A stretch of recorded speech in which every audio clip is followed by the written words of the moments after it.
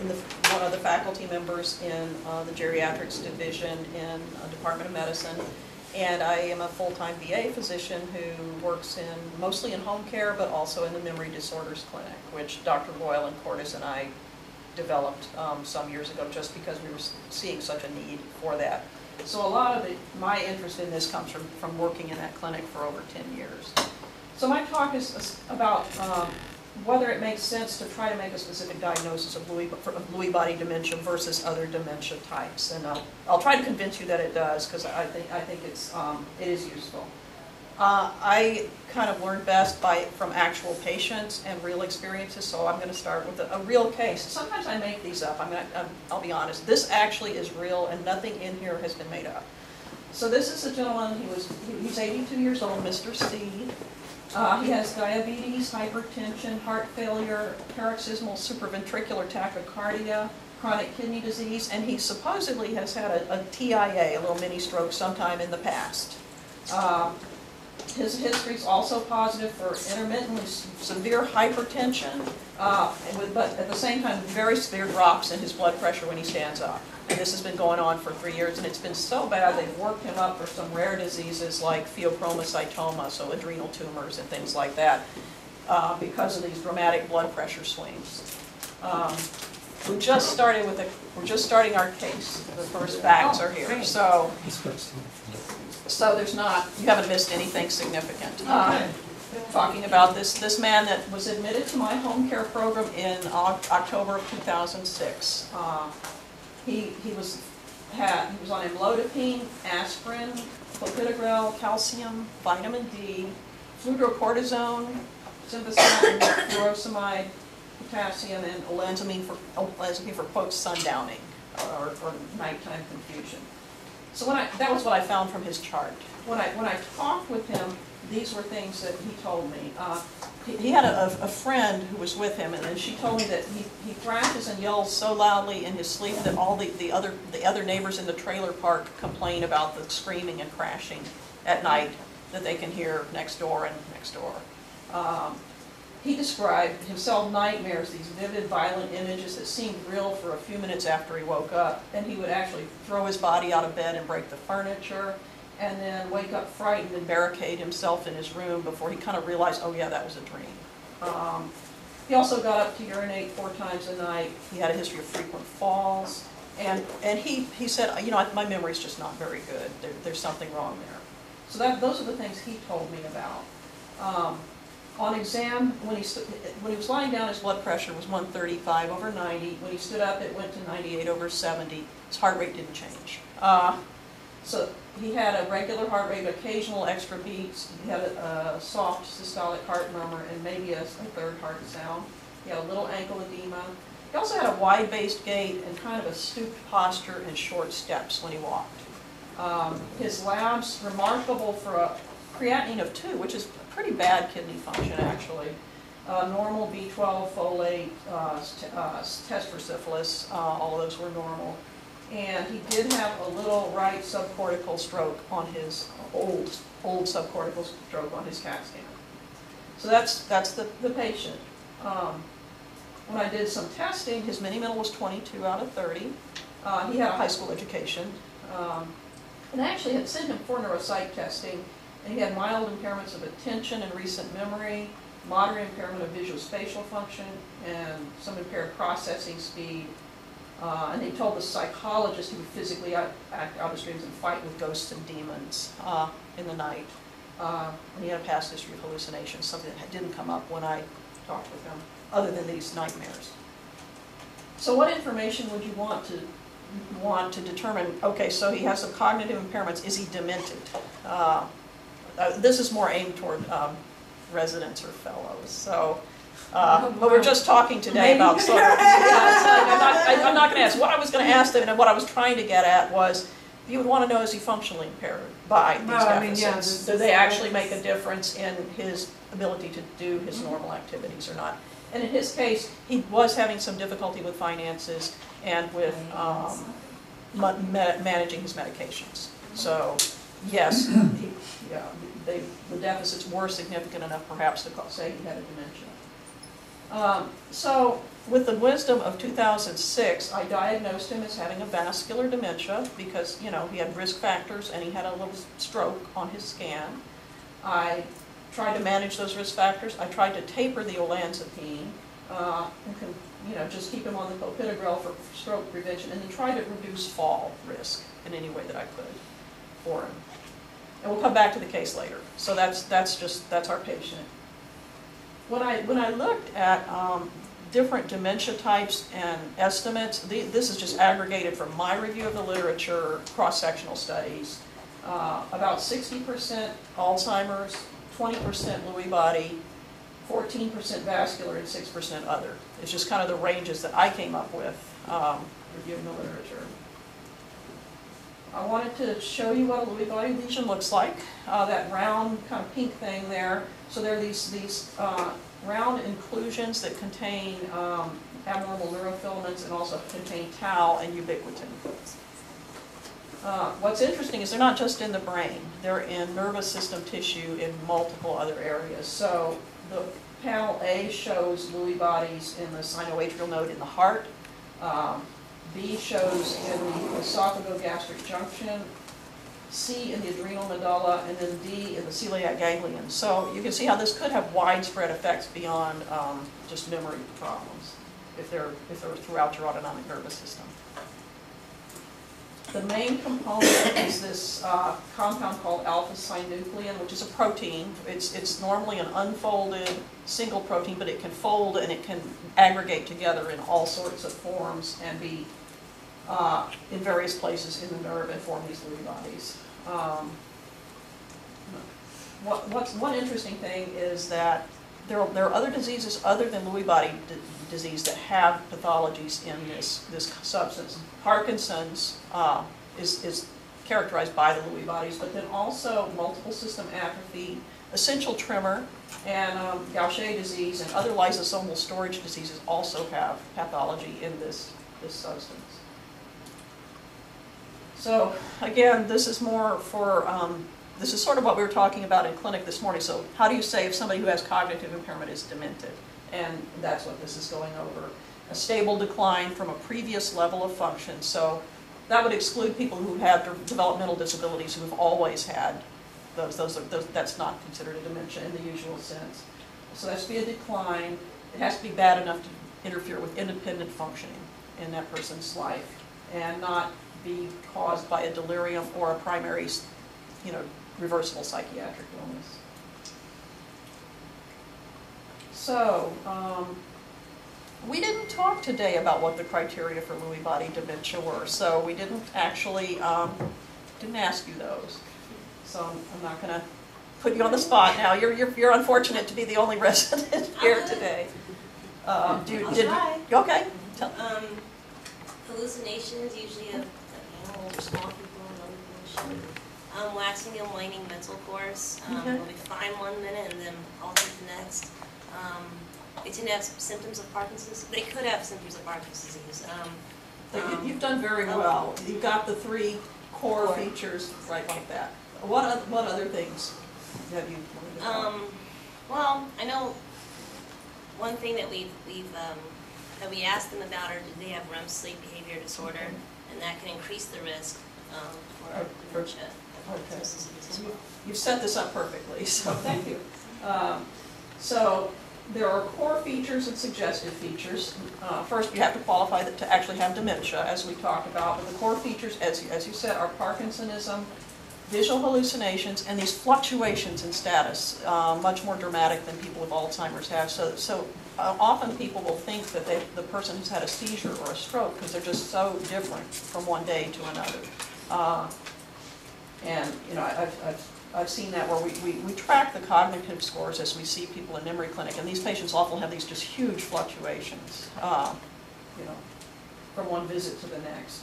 There are also some suggestive features: severe sensitivity to neuroleptics, REM sleep behavior disorder, and then reduced basal ganglia dopamine uptake on functional imaging, which is not something we do very much here, but it is part of the list of formal criteria. So with these criteria, if you have greater than 2 core features required for a diagnosis, it's 85% sensitive, 73% specific. But if you put REM sleep behavior disorder into the core features, it actually improves the sensitivity, and you keep the same specificity. So now, in 2005, they actually changed the criteria so that you could have one core and one suggestive instead of needing 2 core features to make a diagnosis. I have a REM sleep behavior disorder video, but it's on my my laptop. I can show you. And if you can just kind of pass it around and just hit go and watch it. So let me see.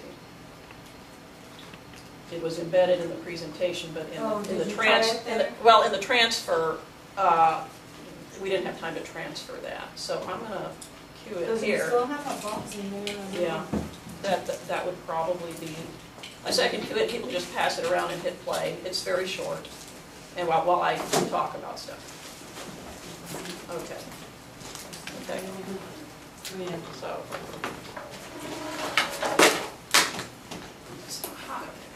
So.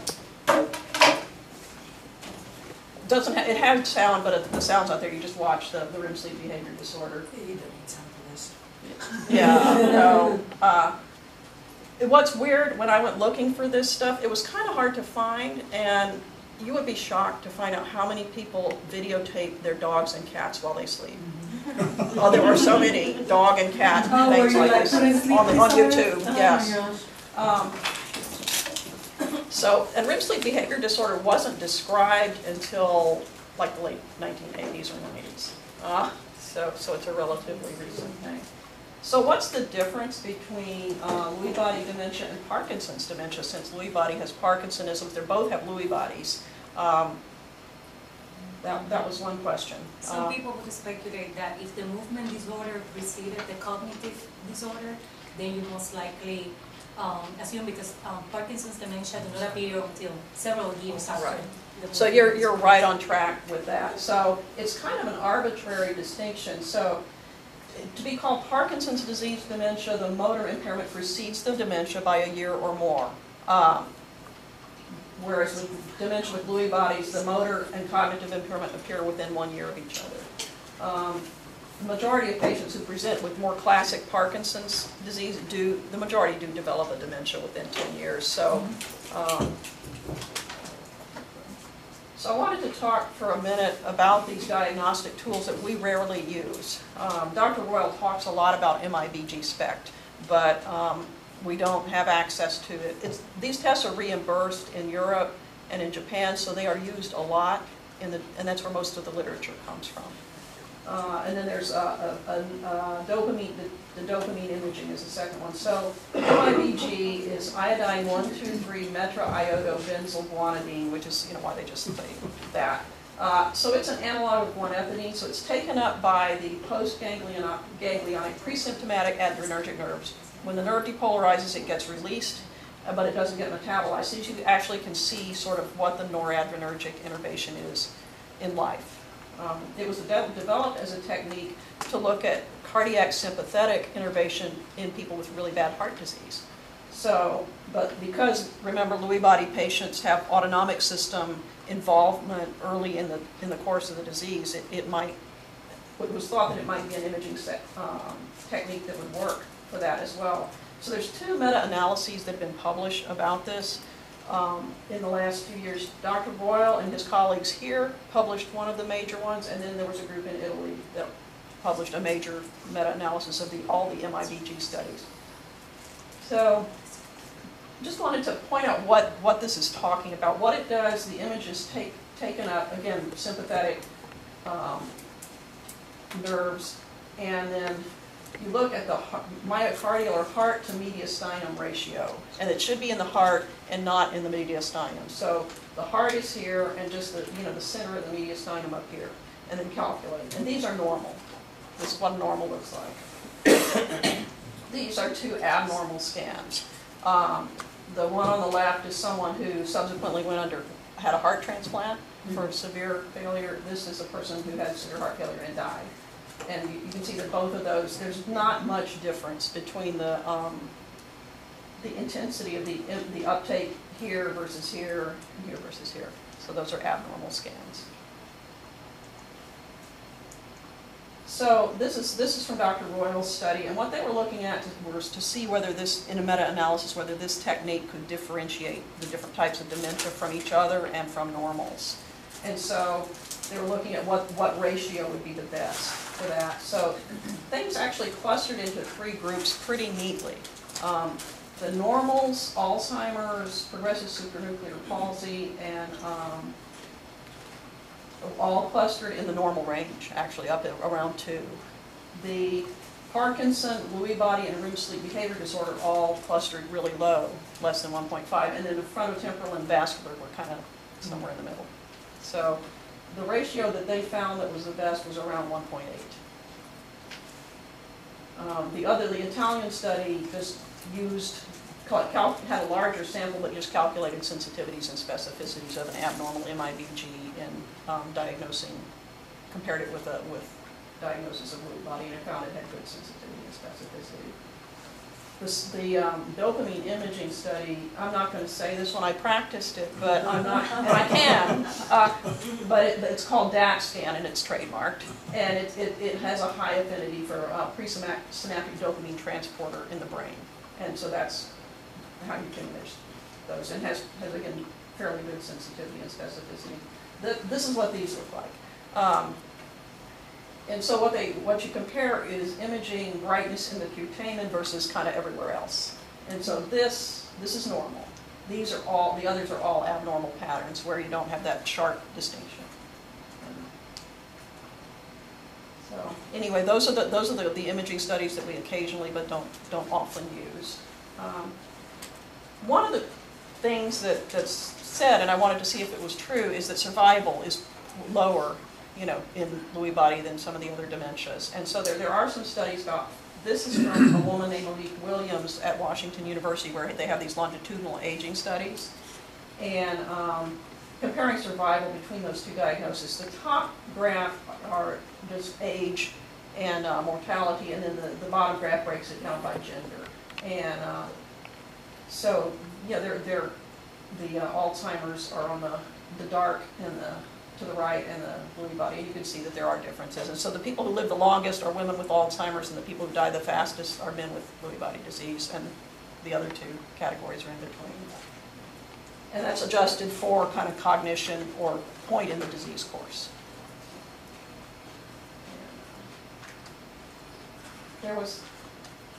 This is an interesting study, because when you think about survival, is not really the only important endpoint. This was a prospective study where they took consecutive people with dementia, either Alzheimer's or Lewy body, from a group of clinics, and did a comprehensive fall risk assessment and followed them for a year, and did other kinds of assessments too. And then they found that their endpoints were time to death, or hospitalization with pneumonia or fall. And I think those are clinically really important outcomes. That's probably mine, and I'm not going to answer it. And again, what you can see is that the Alzheimer's patients had a much longer time till they had one of these bad things happen than the Lewy body patients did. And then finally, this is specifically focused on falls, and again, time to first fall. And so controls Alzheimer's, vascular, Lewy body, and Parkinson's. And you can see that each group is different from the others, but the Lewy body and Parkinson's are the fallers, very, very largely. So, I mean, understanding that about your patient and how high a risk they are for falling, I think, is important.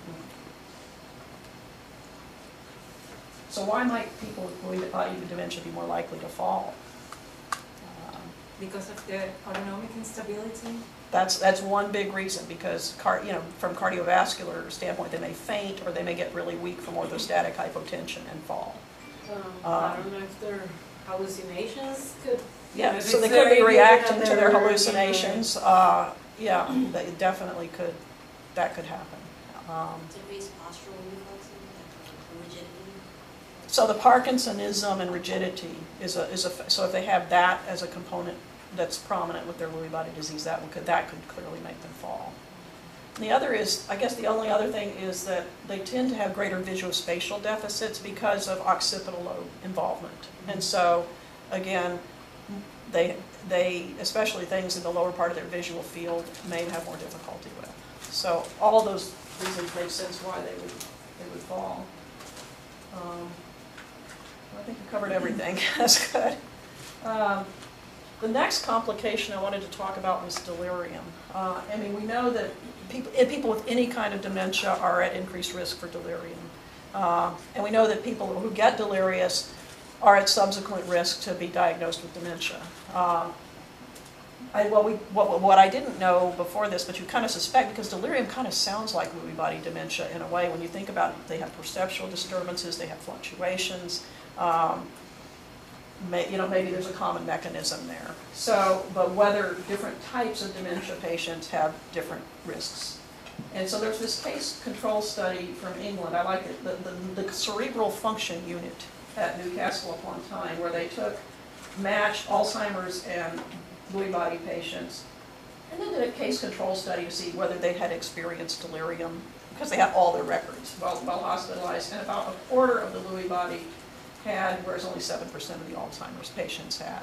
So that was a significant difference. And the Lewy body patients were also more likely to have multiple episodes of delirium. So it does look like it probably is a risk factor, even greater than dementia itself, for delirium.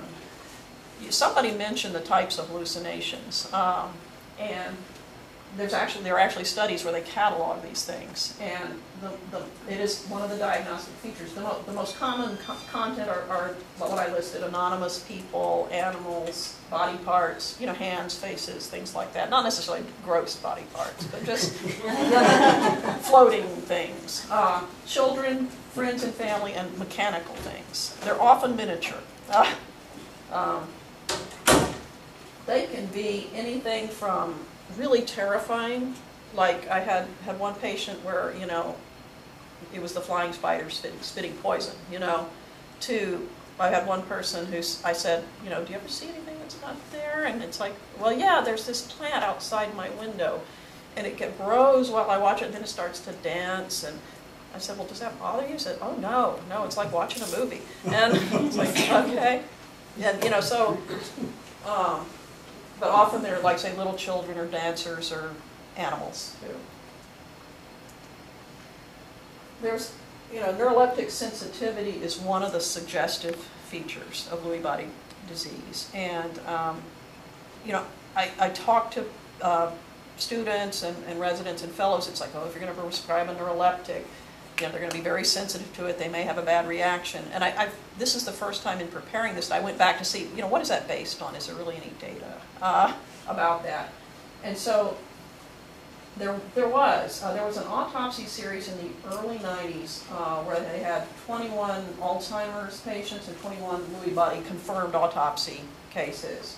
And then they again had complete medical records on these patients. And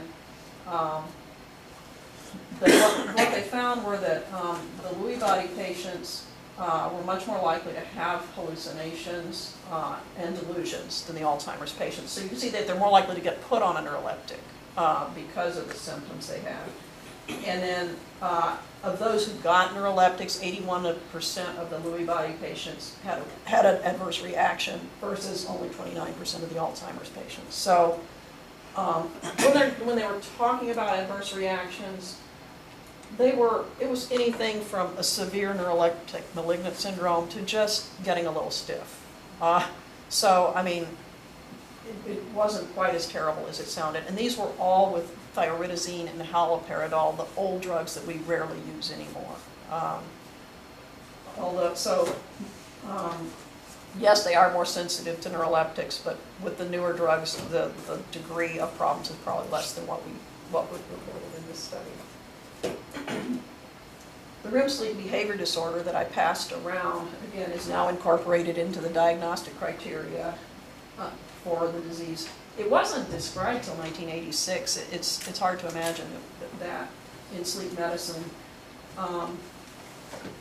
when they autopsied people who had a prior diagnosis of REM sleep behavior disorder and then, you know, someday die of something else, they find on autopsy 50%, 6% had diffuse Lewy bodies, 18% had, you know, the particular findings diagnostic for Parkinson's, and 11% had multiple systems atrophy, which is, it's kind of scary if you have REM sleep behavior disorder to look at that.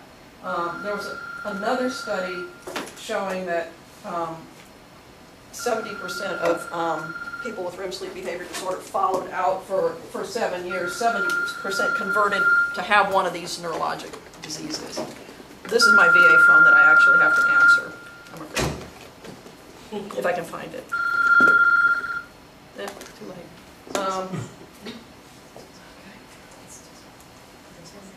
So, when we're talking about the autonomic nervous system, I mean, these are some of the things that it can lead to, these problems can lead to. Syncope falls, you know, hip fractures, atrial fibrillation, constipation, drug sensitivities, delirium, and then, you know, incontinence. Like I say, so these patients probably have higher prevalence of these problems at earlier stages than people with Alzheimer's or would. And then the final thing, when you think about these behaviors, you know, we have this, at least in the memory clinic, it seems like these patients are harder to take care of. And sort of why might that be? You know, fluctuations from day to day, hallucinations, psychosis, I think would be very stressful for caregivers. I found some very small studies. One where they actually matched caregivers of individuals with either of those diagnoses based on their age, their gender, their relationship, and the level of dementia of the person. 30% of the caregivers in both groups had depression. However, 12% of the Lewy body caregivers versus none of the Alzheimer's caregivers had severe depressive symptoms. Early stage caregivers for people with Lewy body dementia report higher levels of distress related to the delusions, hallucinations, and anxiety that the patients have. So I wanted to follow up a little bit with our patient. He was hospitalized in 2007 with increased weakness and falls, and he went to a nursing home. He was admitted again that year with, quote, TIAs and got a right lower lobe pneumonia. He was admitted in 2008 with a supraventricular tachycardia and hypotension. He was admitted again that year with a methicillin-resistant staph pneumonia. He was admitted in 2009 with a femoral neck fracture, and he went to a nursing home for rehab and then died in the nursing home 2 months later. And so, I mean, this is kind of the natural history and all the complications that you see with this disease, kind of manifested in this one individual's life. So the next thing I wanted to talk about was dementia drugs and Lewy body disease. Are they likely to cause help or harm? You know, we have Aricept, we have galantamine, we have Exelon patches. They seem to help. Yeah, they do. So the rationale for why they help is that the choline acetyltransferase is actually more depleted in the brains of people with Lewy body than Alzheimer's, and that's what these drugs help with. At the same time, the receptors that respond to these drugs are relatively preserved. So you actually have more potential for efficacy. So there are two randomized trials, or there are randomized trials of ribostigmine and donepezil. There are not head-to-head comparisons of these drugs. In terms of what's formally approved, donepezil and galantamine and ribostigmine are all approved for Alzheimer's. Ribostigmine, which comes in oral or patch, is approved for Parkinson's disease dementia also. None of them have a formal approval for Lewy body dementia. But you know, if you were going to go with what has the best evidence, you would go with ribostigmine just because it's gone through the rigors of being approved for Parkinson's dementia, but they all have the potential to work. There was a randomized trial of ribostigmine. They looked at computerized cognitive assessments and the neuropsychiatric inventory. and particularly this measure of scores for delusions, apathy, hallucinations, and depression, which would be very important targets. And these are the percent with greater than 30% improvement on that main outcome measure. So the most rigorous would be the intention to treat analysis, which is on the left, ribostigmine versus placebo. So about 48% of ribostigmine versus about 28% of the placebo had a significant improvement in that behavioral measure. Cognitive speed with the ribostigmine did improve, and it got worse on placebo. And then kind of after the washout, kind of headed back toward baseline. There was also a randomized trial of donepezil with doses of 3, 5, or 10 milligrams, and they used some very familiar, the mini-mental, the caregiver burden scale, and the NPI, that like the other tests we used. And this is a little hard to see, but it has some different doses, and I'm not going to even try to do that. What I can say about a donepezil and response is you get a substantially greater response than you did in the Alzheimer's studies. Like, for example, on the mini-mental, you get maybe a half a point out of 30 with Alzheimer's, and you know, 2 or 3 times that with a Lewy body patient. So they may be more worthwhile in that population. So treatment of psychosis and hallucinations. Do we have to always treat them? Nope. No. So if they're significantly distressing to the patient, or are there serious safety concerns to the patient, the family, or the professional staff who have to work with that person, then there's a reason to treat them. First thing to do is discontinue any cholinergic drugs or any other drugs that might be worsening their mental status, and then consider one of these cholinesterase inhibitor drugs. If that doesn't work and the concerns are serious enough about the patient's discomfort or safety, then you could consider an atypical neuroleptic drug. You do need to, be aware of the black box warning, which is reproduced here: increased mortality in elderly patients with dementia-related psychosis treated with these drugs, increased risk of heart attack, death, and stroke, and infections and pneumonias. And you need to document that you counseled the family about this.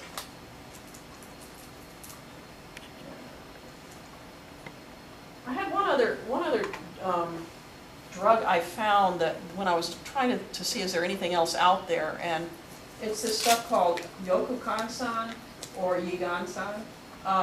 It's covered under national health insurance in Japan for treatment of patients. It's like most traditional medicines. It's a mix of herbs. Kangshu, Chinese angelica root, hare's ear root, Sichuan lobesh root, licorice root, and stems of gambler vine. This kind of formula was published in the 1500s during the Ming Dynasty, and it was initially for babies that are very fretful. There actually are 4 randomized controlled trials of this stuff with about 240 subjects. What they showed was an improved NPI score and improved subscales for delusions, hallucinations, agitation, and aggression, of about the same magnitude as the other drugs do. Improved ADLs, no change in mini-mental score. So there were not very many toxicities, but the reported toxicities were hypokalemia and dysrhythmias, which you think about the licorice root and the aldosterone axis actions of that wouldn't be surprising that you get potassium and those alterations. But I mean, this was as good an evidence as we see for a lot of other things. In terms of treating the REM sleep behavior disorder, there was a state-of-the-art review in one of the sleep journals, and looking at all the evidence, and clonazepam by far has the most evidence. 22 studies, about a 90% response rate.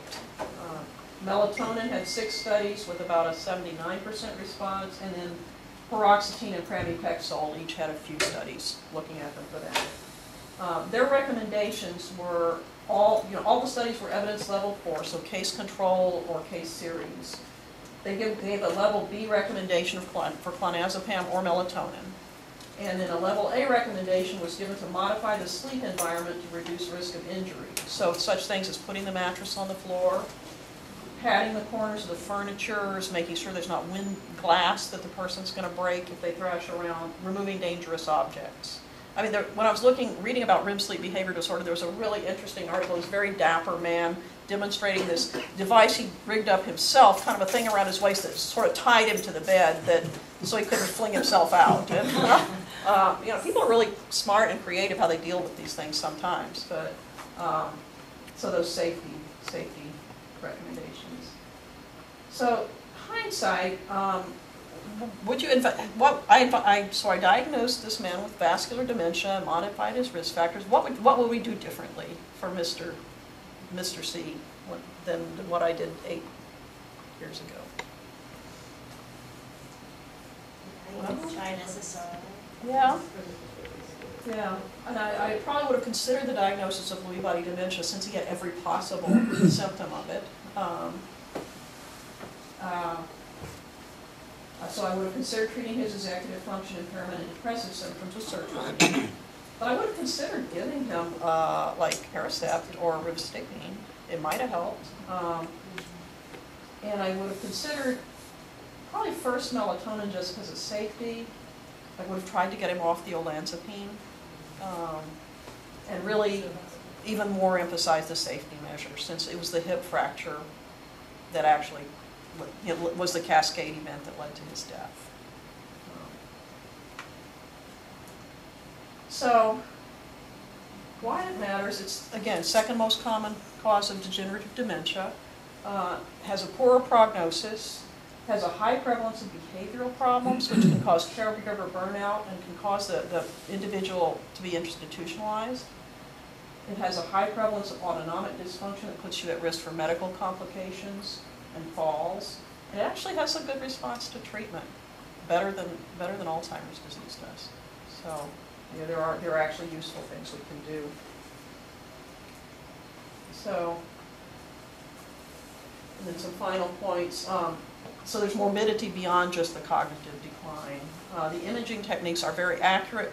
We often don't usually actually need them to make the diagnosis, but they can be used. We have helpful treatments for these symptoms, and we need to anticipate the complications when we're working with the patients and their families. Falls, delirium, oh, that's a point.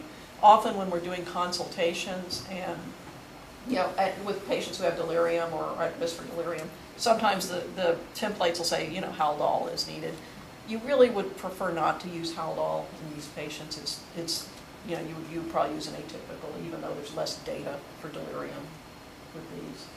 And, you know, be aware of drug toxicities and the stress on caregivers. I think that's all I have. Yep, that's it. Okay. Any questions? Anybody? Questions? You may have said this, but the Japanese medication, is it available in the You United can States? get it online. You know, I have a really pretty picture of an ad for it, but yeah. Yeah, Okay. I mean, I like I say, I have a family member with this disease and, or, you know, really difficult behavioral and psychological symptoms, and it's like I'm tempted to try it. I mean, you know, a ton of syrup. At least it will- can occur. A ton of syrup has not cured it, so yeah. Yeah, so yeah, it is available. Yeah. Any comments? Anything else? Okay, well, thank you very much. Okay. Thank you very much. Okay, we want to make